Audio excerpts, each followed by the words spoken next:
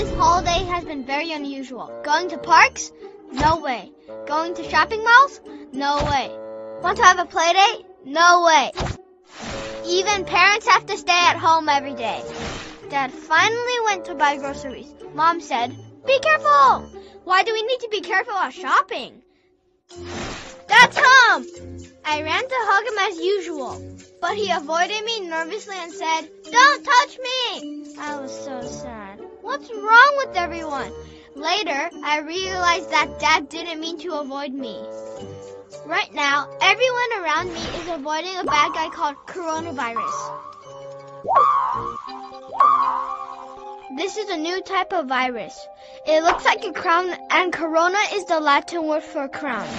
Coronavirus was initially found in bats, and somehow it came to affect human beings. I doubt it came from Halloween, though. Once it enters people's lungs, it will start damaging our bodies. People will get fevers, cough, and sneeze, and get really sick. When people cough and sneeze, saliva droplets will be ejected from their mouths. The coronavirus rides on these droplets like rockets and quickly flies from one person's mouth to another person's body and finds its way to this person's lungs. Soon, this person will get sick too. The worst thing about the coronavirus is it will spread among people. Even if they didn't enter a person's body directly, the virus can be anywhere.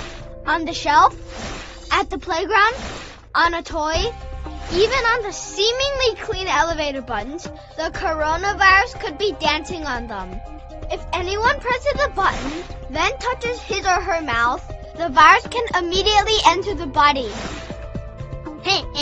We just invaded a new territory. Hey, buddies, game time.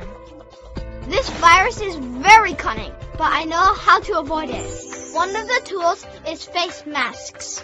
When the virus flies to you, it will be blocked by the mask and won't be able to enter your mouth.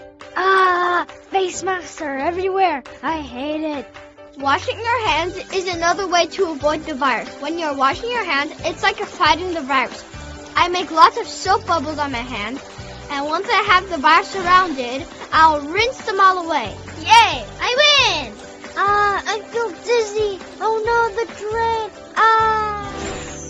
There are another group of people. They are doctors. They are not avoiding the virus. They confront the coronavirus and help cure sick people. They don't have magic, but they're awesome and brave too. They put on protective equipment and fight against the coronavirus all day long. UN doctors, run! Every city is fighting against the virus. Construction workers even built a hospital in world record speed. Doctors and nurses work tirelessly day and night. They cure patients one after another. Many kind people donate money or supplies. Although the virus hit us hard and disrupted our daily lives, we can still have fresh vegetables every day, eat healthy food, drink clean water, use electricity without power outages. That's because our nation is strong. We can see that victory gets closer and closer. So what can I do to help at this time? Be good and stay at home. As long as we stay at home, the virus will not spread widely. Once the virus is defeated, it will be our victory. At this time, every one of us is a defender. Let's defeat the virus completely. Spring will come, flowers will bloom. Let's wait until then to happily meet our friends. Beat the virus and bring love and peace back again.